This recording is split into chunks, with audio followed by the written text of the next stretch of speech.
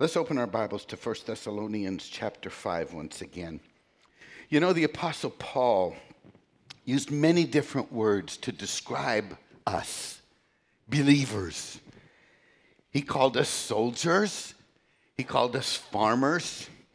He called us saints, faithful, bride, child of God, sheep, my favorite, peculiar people.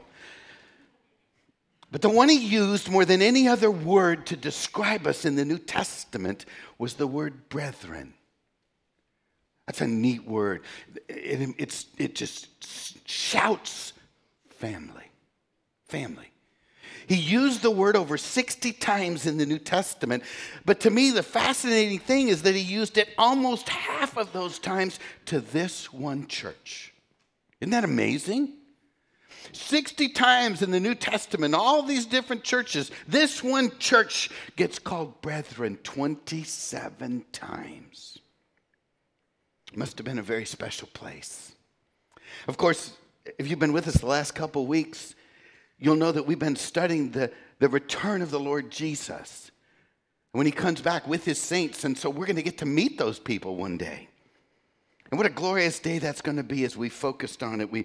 The day that he comes to gather us up together with him, to be with him forever, when he establishes his kingdom forever, and we never have to deal with the flesh and the enemy and the world again.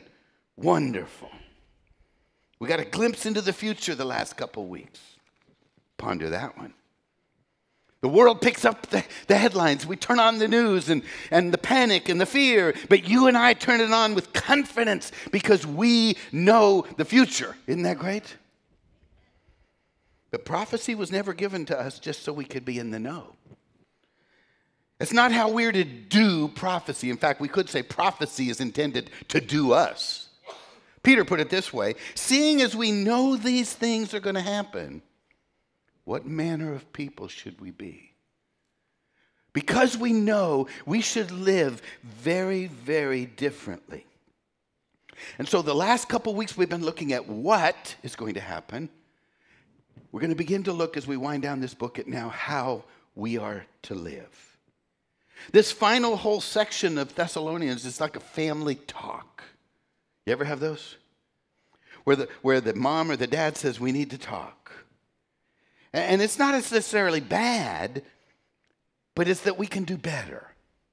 And that's kind of the way I would take this as we wind down this book. We've seen that this is a wonderful church. There's very little criticism from Paul. But though a wonderful church, it was not a perfect church. Why? Because there's no such thing as a perfect church. The church is made up of imperfect people. In fact, let me share with you, if you ever find a perfect church, don't go there, you'll ruin it. And so that's how it is with the Thessalonian church. It's time for a Holy Spirit family talk to say, you know what, we're doing really good, but we can do better. And so we're going to title this Instructions for the Family of God. Let's stand together and just read this very short section. Verse 12. We beseech you, brethren. There's that word. To know them who labor among you and are over you in the Lord and admonish you, and for you to esteem them very highly in love for their work's sake, and be at peace among yourselves. And we urge you, brethren, there it is again, warn them that are unruly, encourage the faint-hearted, support the weak, be patient with all men, and see to it that none render evil for evil unto any man, but ever follow that which is good, both among yourselves and to all men. Father, a family talk, a time for praise, a time for encouragement, a time for challenge. You're doing great. Now here's what we need to do to be greater still. Very appropriate words for Grace Life Fellowship. If you think of the Thessalonian church, I think you think of Grace Life Fellowship. It's a wonderful place where people are on the same page, and the page is Jesus. But we can do better still. So, Father, may your Spirit capture our hearts and minds, and we'll walk out of here today committed to even doing greater as we rest in the power of your Holy Spirit who makes it possible. In Jesus' name. Let's say it. All right, in every family, if you think about it, there's a very valuable commodity called parents. Children may not see it that way, but parents occupy a very important role. They occupy the role of teacher and guide and overseer and protector and provider. They lead the family where it needs to go. In the family of God, it's the same way. In this thing called the church, there are those who are spiritual parents. In the New Testament, they're called elders, and sometimes the reference to them is called fathers. On Paul's first missionary journey, as he began to establish churches all over Asia Minor, in Acts 14:23, it says that he established elders in every church that he started. Did you note the plural? Elders. Nowhere did he ordain one man. One man should never have authority by himself. It's too dangerous. He's got the flesh, and the flesh is a very real enemy.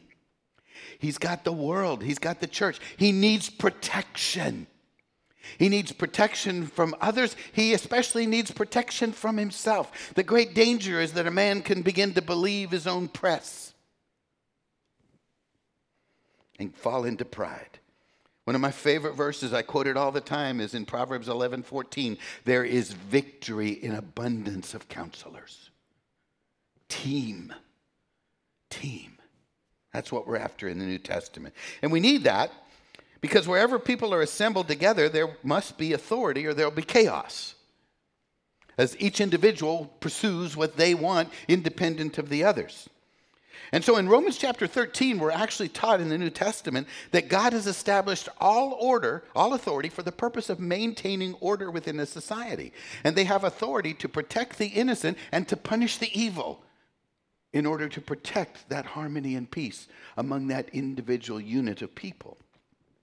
So it's very important that we put the right kind of leader into authority in order to accomplish the purposes of God. And over the years, we've studied that many, many times. We're not going to take the time to do that this morning.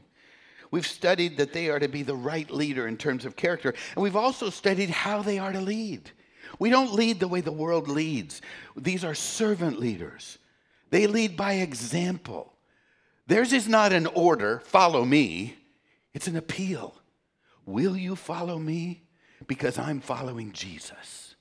That's how we want to lead. We seek a quality of man. We seek a man who isn't concerned about a title, but is concerned about his own personal character. Does that make sense? Now, and you look at the Thessalonian letter, and you've been with us, there is absolutely zero exhortation to the leaders of that assembly. And we know he ordained elders in that church. So we can make the assumption that they're doing a pretty good job. Today, however, we come across an exhortation for the body in terms of how to respond to their leaders. And I was racking my brain. You know, we've been here 27 years. I can't recall a single time where we actually focused on how the body is supposed to respond to the elders. So this is a first. And when I look at it, I don't know, we should have done it 27 years ago. This is a very important passage, in fact, for the modern church. I do a lot of reading, and the latest statistics are that 50% of every seminary graduate since 1990 is no longer in the ministry. That's huge. A recent survey I read said 60% of pastors surveyed would quit the ministry if they could find a job of comparable pay. 60%. The average length of stay for a pastor in a local church is 3 years, which is fascinating because, you know, the first 18 months, 2 years is kind of a honeymoon stage. You know, everybody's getting to know each other, love each other, putting their best foot forward before reality sets in. And then if the third year goes bad, you head off, get another honeymoon for a couple of years. It's tragic. The church in America, my friends, is in trouble. And so this is a very appropriate passage for us today. We're going to talk about ministering to the minister, shepherding the shepherd, caring for the caretaker, if you will. Let's tear into verse 12 and look at it. Notice that the first word he uses is, I urge you. I beseech you. This is so serious in Paul's heart and mind, we could literally translate it, I beg you. I beg you to honor them, respect them, appreciate them who have charge over you. Now, those are all good translations, but you might want to circle that word honor or respect or appreciate, because the King James got it better. It's actually the word oida, and we should translate it know them. This is a word of the mind. This is a word of understanding. And so what Paul is really saying to a congregation is, do all you can to try to understand the role of an elder. Walk in their shoes for a little bit, if you can, so you can get what it is they're doing. Notice verse 12 a little further. He doesn't call it work. The normal Greek word there used is ergon. Ergon, work. He doesn't use that. He uses a very intense word called kopiao. And it doesn't mean work. It means labor. It means severe labor. Labor to the point of exhaustion. It is an extremely strong word. I would put it to you this way. People work is hard work. People work is a work of the heart. People work is a work of the gut. You see, people can make choices against other people and devastate them. You know that can happen? You've been the recipient of it? People can make horrible choices against themselves and end up with devastating consequences in their lives. Has that happened in your life? Or you know someone that it's happened to?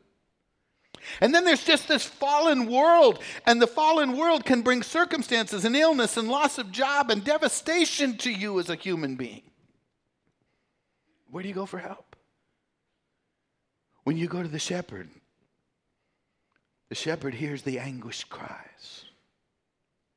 And what I want to share with you today is that if there is a devoted shepherd, if there is a devoted pastor, a devoted elder, I will tell you this with all my heart, it's impossible for him to leave his work at the office.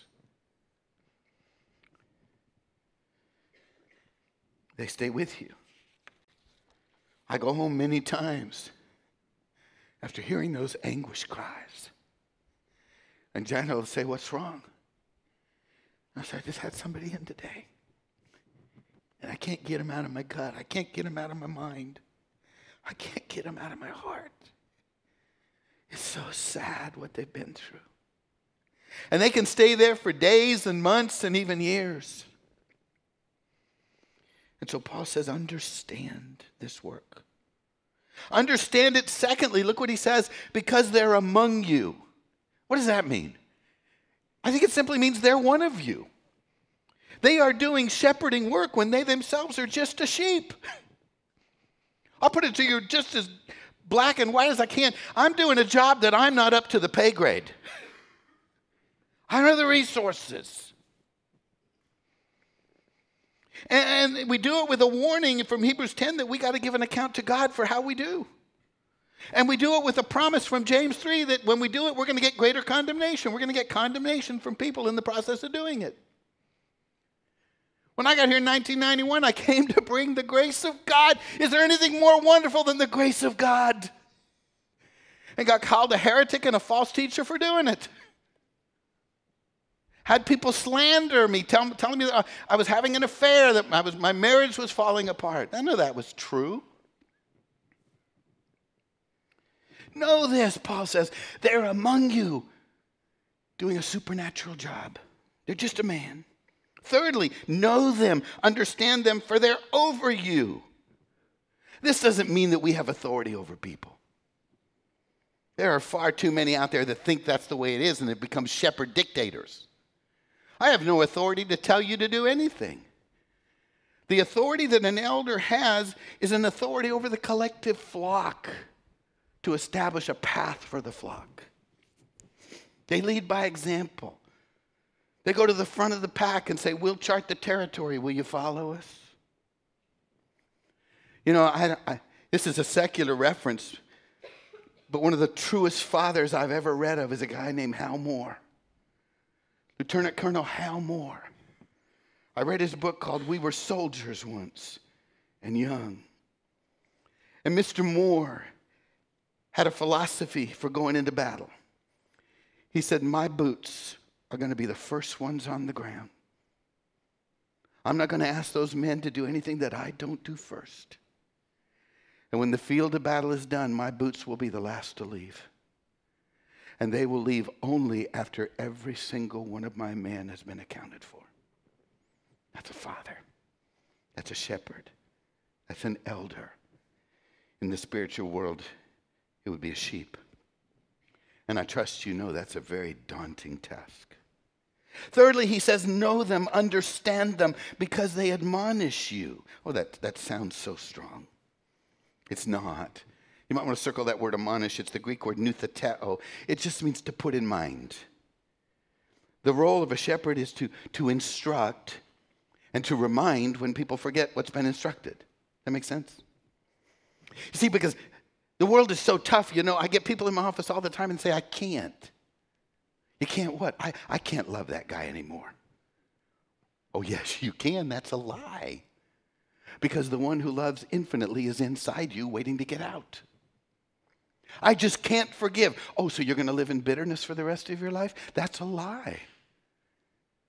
The eternal forgiver is inside you, waiting to provide the power for you to forgive and live in freedom. See, those are lies. We have to refute them. And then we have to teach the truth. Have you ever just thought about that? A mere man is going to stand up and teach the word of the living God. Talk about an awe-inspiring thing. And you can't teach what you don't know, so you got to study. But no matter how much you study, there's always going to be more that you don't know than what you know. That's one of the things I've learned now over 37 years of ministry. The more I study, the less I know. And so before you ever become a teacher, you've first and then always got to be a student. And then you've got to define really what a teacher is. So I think the church is very confused about this. I listen to people say, oh, they're such an amazing teacher. No, I don't think so. I think they're an amazing speaker. There's a big difference. It doesn't make you a great teacher when you're given the body of Christ principles and rules and standards and obligations that are contrary to the ethic of the New Testament. That's a teacher. Excuse me, that's a speaker, not a teacher. What is a teacher? A teacher who gives the body of Christ the living Jesus.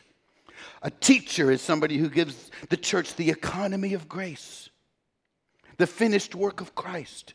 But then we're going to take it even one step further. 1 Corinthians 4 tells us there's a lot of teachers, but very few fathers. Well, what's the distinction there? A father is somebody who doesn't just give his mind, he gives his heart. He gives his life. That's what Paul said to these Thessalonians. I didn't just give you the gospel, I gave you my life.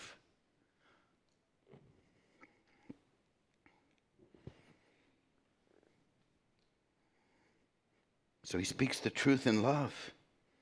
He refutes the lie with love. And do you understand that all the while he's doing that, he's doing it to sheep as a sheep. He's just a man himself. And he'll always preach a better message than he practices. Don't say amen, Janet. And what's Paul saying? He said, if you could do that, if you could know, if you could walk in the shoes, if you could understand, then you'd esteem them very highly. Did you see the words very highly? That's a double compound superlative. Are you impressed?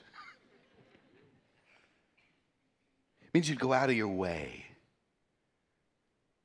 to encourage them. Not because of who he is. No way.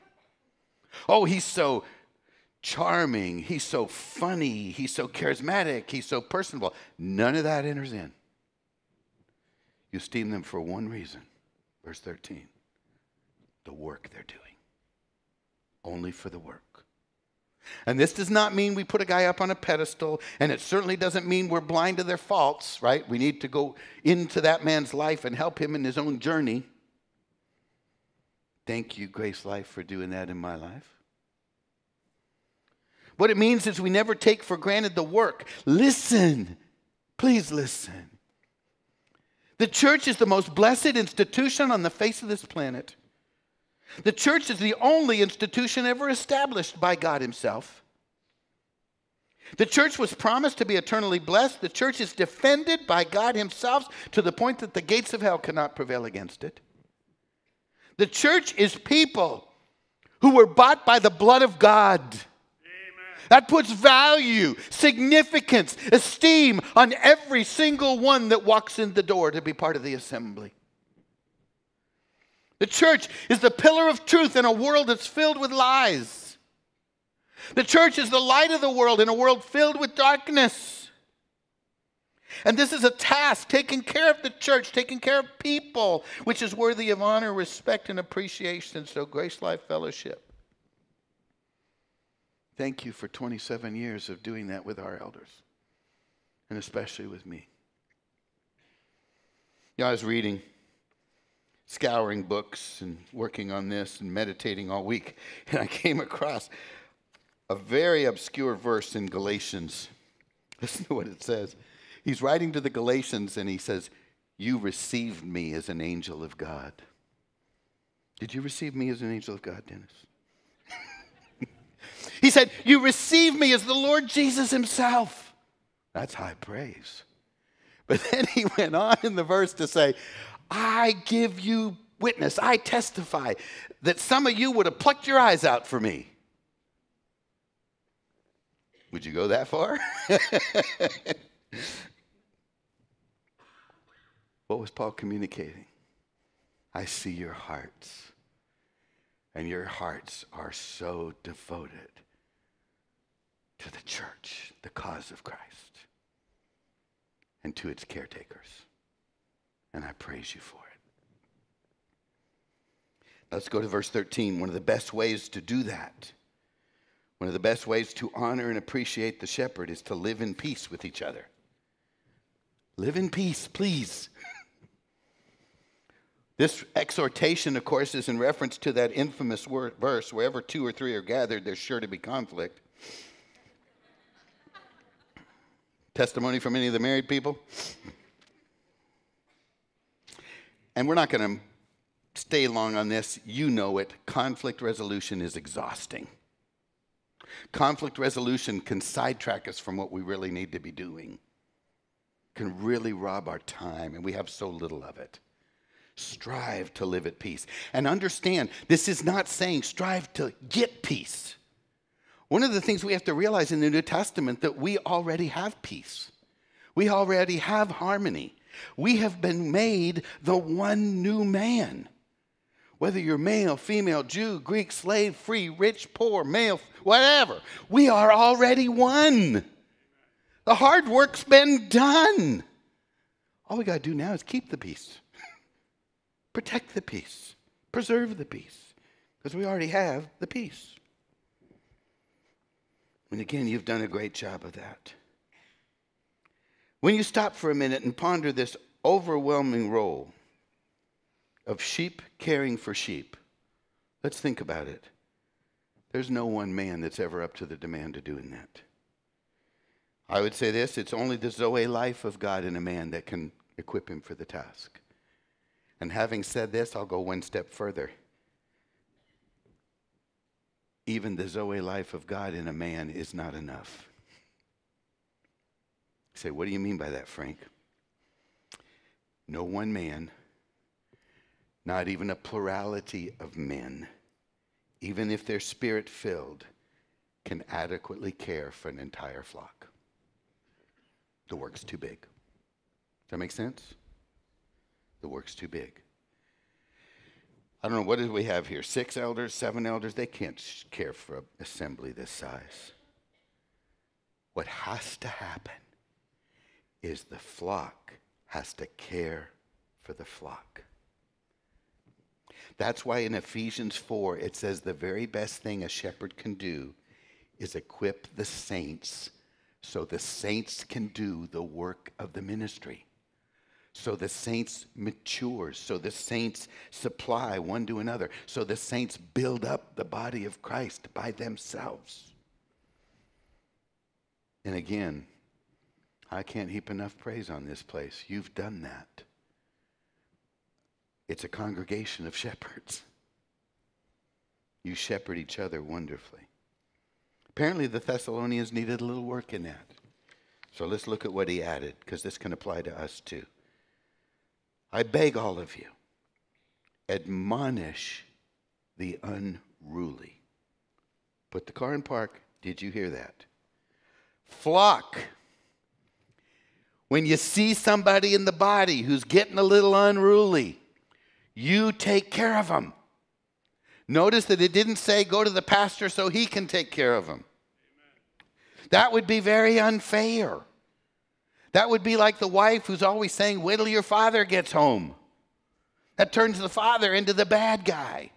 And the kid starts to dread dad coming home. I've experienced that. I've called people up for a very easy, nice thing, and they go, uh-oh, what did I do? Or I go to somebody and say, hey, can I talk to you? Why? What did I do?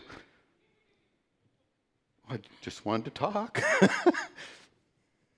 Don't make the pastor the bad guy. It's the body's responsibility to deal with the unruly members of the body. In other words, Cain was wrong. Remember the question Cain asked? Am I my brother's keeper? What's the answer? Yes, you are. Yes, you are. We're all responsible to care for each other. Well, who are the unruly? This is an interesting word. You might want to circle it. Ataktos. It's a military term for somebody who gets out of step when the rest are marching. Body. There are people who will get out of step in this assembly. They'll function like lone rangers. They'll want to do their own thing, do it their own way. Very often they've got hidden motives. They're not content to be part of the body. They want to shine. But they can become very critical, very negative, very divisive. They can become slanderous and gossipy. They can quit serving, quit giving. They're following their own agenda rather than the rest of the body. And it can be very dangerous if it's left unchecked. They need to be brought back into step. So when you see somebody doing that, go after them in love. Look at verse 14. Encourage the faint-hearted. Encourage the faint-hearted. Where the unruly maybe need a strong hand, there are other people that need a gentle hand. Did you know that? Circle that word faint-hearted. You know what it literally means in the Greek? Little-souled. Little-souled. It's just not a lot of fight in them. Not a lot of strength. Now, I read book after book after book studying this passage, and I found several writers that translated this quitters. The quitters. That is horrible. It's horrible for them to think that. It's even more horrible to put it in print. I've said this so many times in this church. We'll say it again. We were designed to live in the Garden of Eden. This is not the Garden of Eden. And therefore, the world under a curse, things are going to happen to us that we were never designed to have happen. And it can knock us down. And it can happen to any one of us at any time. Someone will make a choice that devastates us. We make a choice that ruins us. Circumstances come that debilitate us. And we become faint-hearted. We become little-souled. And the way I would prefer to translate it, we can get overwhelmed. It can happen so fast and so furious and so powerfully that we just shut down. Paul says, encourage those people. Fascinating word, paramuthos. Give them near speech. Near speech. That's what it literally translates. Words that are tailored perfectly for the situation. Words that come without condemnation. Words that encourage the heart. And maybe they're done with an embrace because it's called near. You know, you can't help but think of the one who did this better than anybody else. How about Jesus? Do you remember in John 8? One of those little stinkers tricked that woman, got her set up in adultery, and then brought her to Jesus. Remember that? We caught this woman in the act of adultery. How do you catch her in the act unless you set it up? Hypocrites. The law says stone her. What do you say, Jesus? They had him. If ever they had him, they had him. If he says, let her go, he violates the law. If he says, stone her, he's not the loving Messiah. And you remember what he did? He drew in the dirt till he heard from his Father. And then what did he say? All right, whoever's got no sin, cast the first stone. And what'd they do? They ran like scared rabbits. He fried them. He fried them. And what did he do?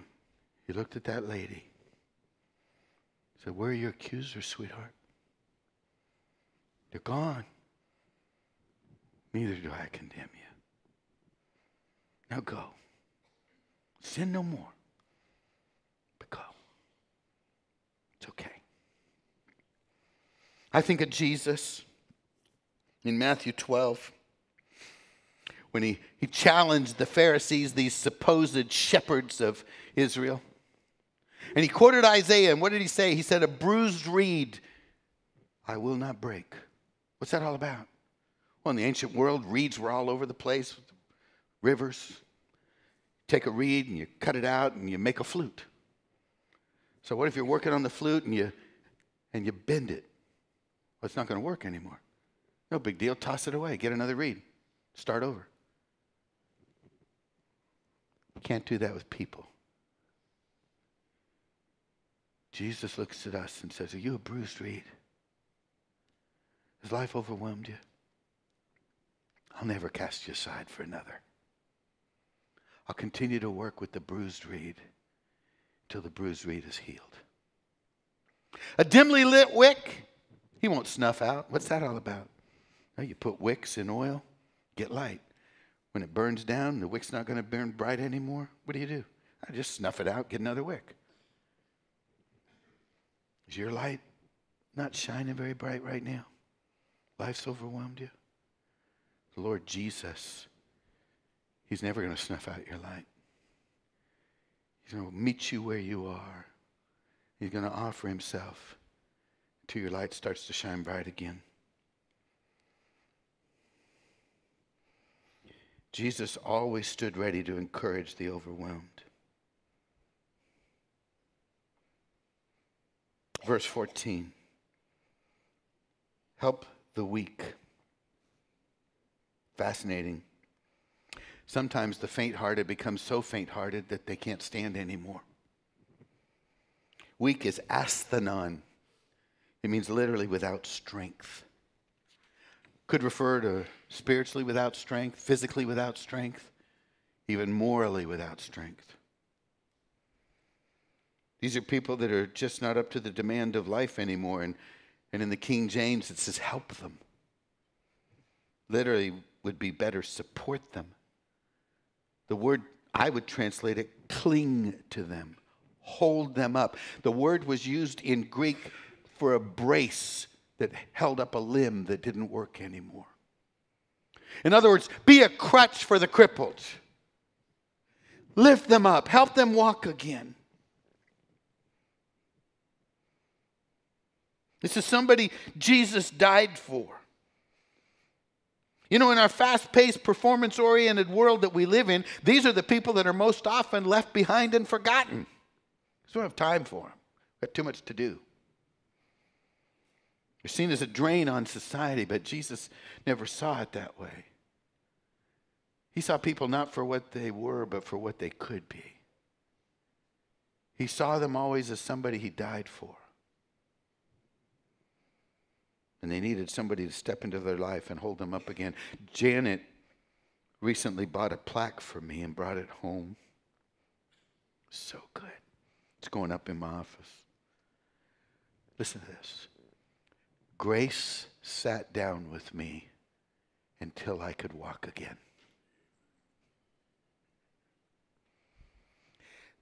That's not just a cute phrase.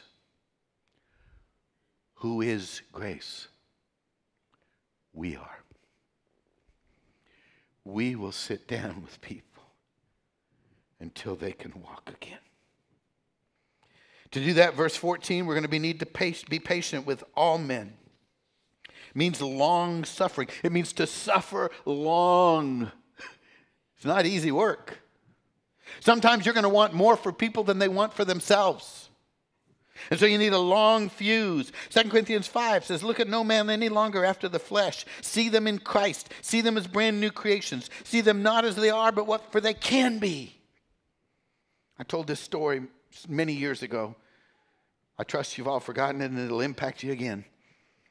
And we got a lot of new people. First church I ever served in, there was a guy named Gary. Gary had won a settlement against his company for an illness on the job and never had to work another day of his life again. And Gary got real lazy. And Gary gained a lot of weight.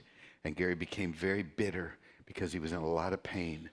And he threw his weight around and he had a lot of weight to throw around.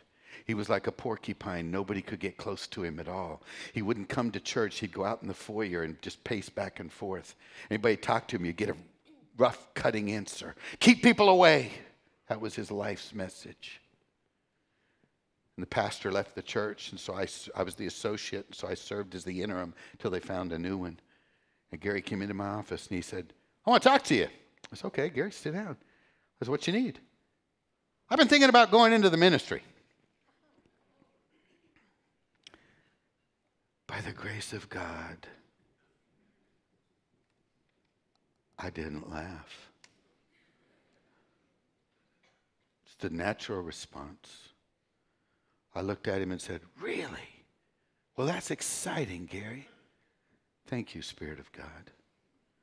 I said, I've got some books here from some different seminaries. Let's look at them and see which one might fit for you. And over the next 6 months, Gary began to lose weight. He started wearing a tie to church. I mean, even I don't do that. He started talking to people. He started serving as an usher. His wife came to me and said, I don't know what you did to my husband, but whatever you're doing, keep it up.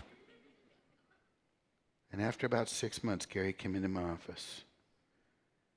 And he said, do you remember about 6 months ago when I asked you about going in the ministry? I said, yeah. He said, you know, I had asked 3 other pastors about that, and they all laughed at me. You were the first one that encouraged me. This is what the Holy Spirit is talking about. Taking those people that the world can lose patience with, but continuing to offer ourselves to them, seeing them not for what they are, but for what they can be. You know, when you look at all this passage today, know and appreciate your leaders, live in peace, admonish the unruly, encourage the faint-hearted, hold up the weak. Let's be honest. We're dealing with people. The leaders, they will very likely fail you. They're human. The people you're going to minister to, they're very likely hurt you. The unruly can stab you and turn on you. The faint-hearted and small-souled will disappoint you. And you know what? In ministry, you're very likely to get hurt. Here's a revelation for you. Sheep have fangs. They're called words. And words, Proverbs says, can go down into the innermost part of man and break the bones. Words can destroy you. And you're offering yourself to these sheep with fangs. So there's one final exhortation. It's in verse 15. As the Holy Spirit called the family together, look at what he said. When you get hurt, verse 15, never, no exceptions, never repay evil for evil, but always, no exceptions, always seek after that which is good for all people. Never is an aorist verb, so it's not even one time. Not even one time. Let me tell you, that verse has really improved my prayer life. Because I tell the Lord, can't we just this one time? No, never. Never repay evil for evil. In fact, seek them. I want to circle that word. Literally means stalk them with kindness. Pursue them with kindness. It could also be translated persecute them. The person who just hurt you, give it back to them with persecuting them with goodness. Oh, where do we sign up for that one? What do we say to that? Well, we say Christianity's radical. Christianity's otherworldly.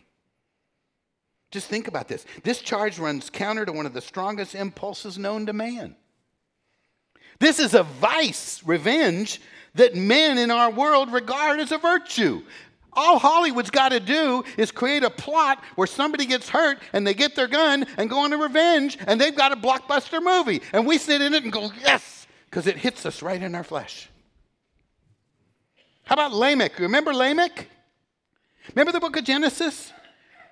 Cain messed up and murdered his brother Abel. Then Cain got kicked out of the rest of the family. And Cain said, well, people are going to be out to get me. And so God gave a promise to Cain. I'm going to protect you sevenfold, Cain. If anyone hurts you, I'll hurt them 7 times. It's okay, Cain.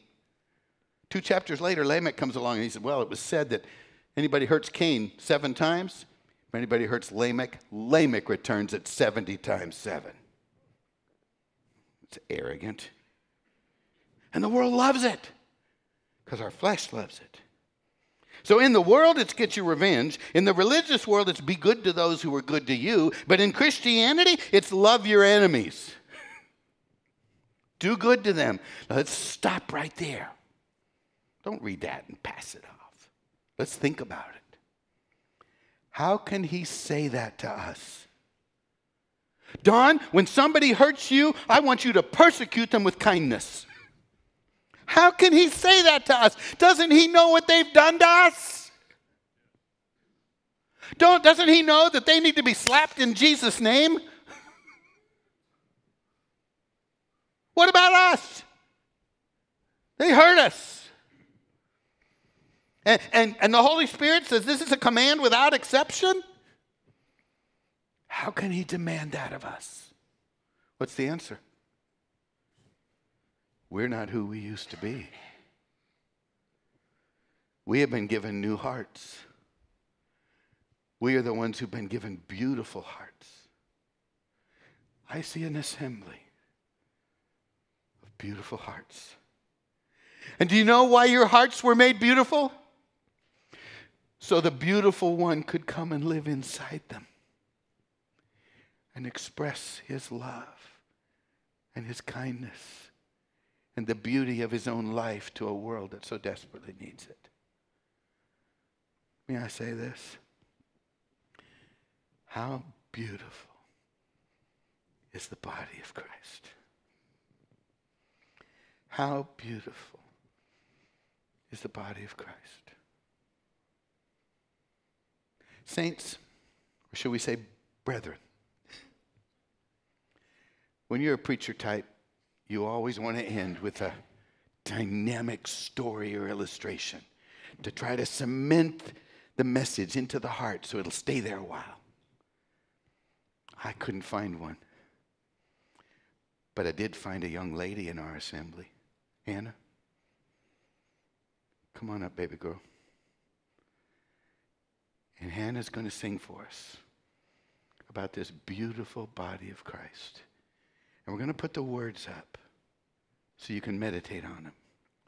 And I want to pray, Father, this isn't just Hannah singing to them or for them. This is Hannah singing over them. Like you yourself sing over the body. As she sings over the body, quicken our hearts with the truth of how beautiful this body is when it functions the way you intended it to, under the power of the Holy Spirit and the truth of your love and your grace.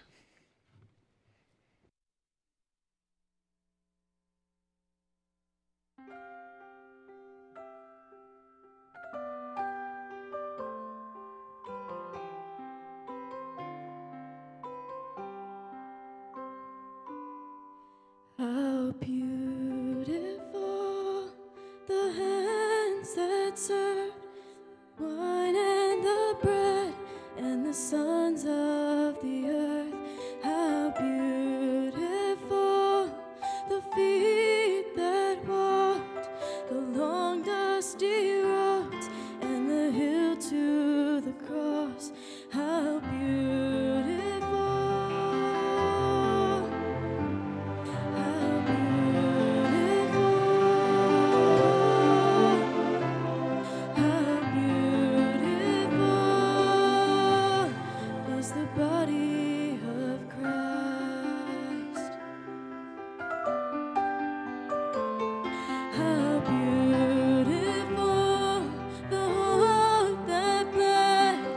that took all my sin and bore it instead.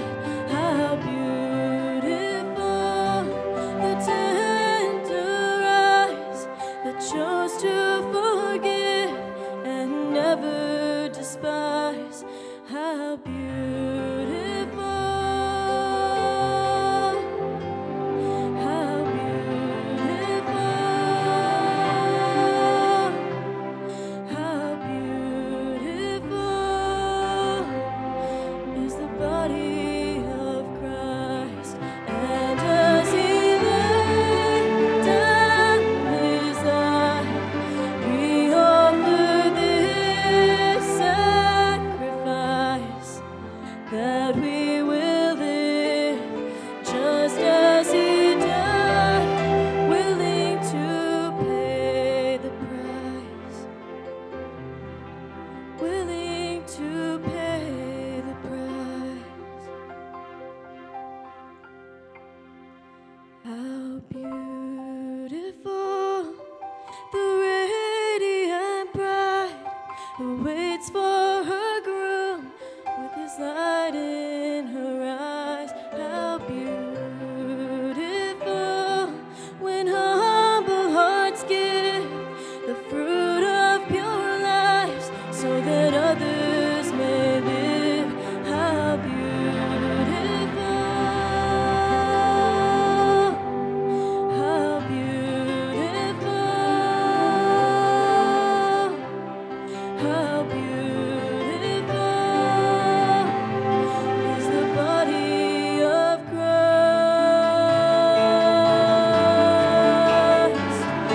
How beautiful the feet that bring the sound of good news and the love of the King.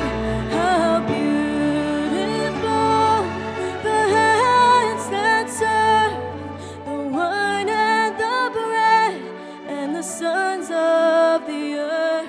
How beautiful, how beautiful, how beautiful is the body of Christ.